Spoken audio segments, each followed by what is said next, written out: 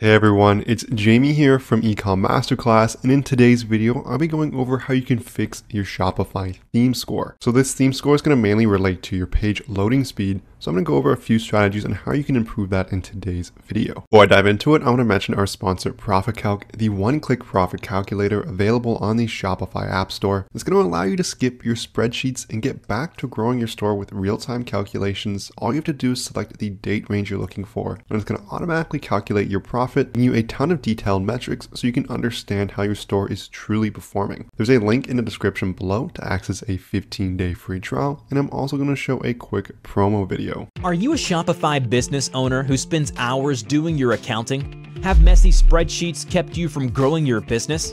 Discover ProfitCalc, the affordable and easy to set up Shopify app that crunches your numbers in just one click. It automatically syncs with all your accounts and expenses to calculate your profit, displaying everything in an easy to read dashboard so you understand your business in real time. Start for free on the Shopify App Store today. Now, the theme store might not be showing up if you're on a newer version of Shopify, but on the older ones, if you simply go to the left-hand side here, go to Online Store. Once you click on that, it's going to load your themes and your theme score will be on top. This will also depend how long you've had Shopify before, as it's going to compare it to different stores here and give you your theme score over time. So if you click into this here, it's essentially your speed score. So it's going to tell you how quickly your Shopify store is loading and give you your speed score over time as well, depending how long you've had Shopify for. And so there are quite a few ways which you can improve your theme score. There are also things you shouldn't be focusing on, so I'm going to go over all of those in today's video. The main way to improve your theme score is to first find out what's slowing down your Shopify store. And so you want to head to a site, it's called gtmetrics.com. It does a really good job at analyzing your Shopify store and telling you and showing you what is taking a long time to load. So ideally for your store, you want it to load under 2 or 3 seconds, as it's been shown that every speed improvement matters, as it will increase your conversion rate overall, as a customer or potential customer is going to see what they're looking for quicker. A lot of people today are browsing on mobile devices, and depending what you're advertising to, fast 3G or fast Wi-Fi might not always be available. So what you're loading on your computer, if you have fast Wi-Fi, is going to be different than what other people are loading. So you want to make sure you're optimizing your store for speed improvements. So once you head to gtmetrics.com, you simply want to copy and paste your URL of your Shopify store. Once that's pasted in there, you want to test your site. Then that's going to load a bunch of detailed analytics here. So once GTmetrix loads here, it's going to give you an overall dashboard. Now this is a testing store here. There are no apps loaded on it. There are just a few images on the homepage. So it's going to have an excellent score here. We can see it's 100% basically across the board. I'm going to show you a few very cool visualization options here so you can see what's slowing down your site. The first one is going to be the summary and the speed visualization underneath here. It's going to give you different markers on how fast the page is loading and when the customer can start seeing content.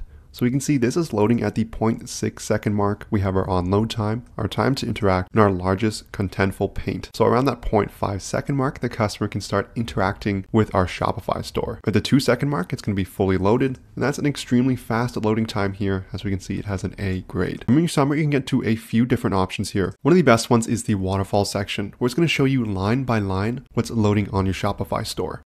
Here I can see all 30 requests that have been made when the website is loaded. So I can see one thing off the bat that's showing is the favicon. So there's an error here with the favicon. 404 stands for not found, so I would probably fix that one right away. In terms of what's taking a long time, this is going to be in milliseconds. I can see this right here is taking a long time and this right here. If I expand these, I can see what they're looking at. You can expand them by clicking on the plus icon next to the line item here. So if I scroll down a little bit, I can see this right here. It's an untitled design 360x.png. If I click on this, it's also going to load the image, and I can see this was an old logo we used, and so that's what's taking a little bit of time there. If I close this one and I open the next one, this is going to be another image. I can see .jpg, so a JPEG here, and if I click on it, I can see it's the shorts image. So I can see these are taking a little longer. One of your slowest components of your Shopify store that is impacting your theme score is most likely going to be the images loaded on your page. You want to make sure these are optimized. When I say optimized, I mean compressed. So there are several ways in which you can do that. Completely free right here is to use tinypng.com. You're simply going to upload your images and then it's going to compress them. We can see this original file size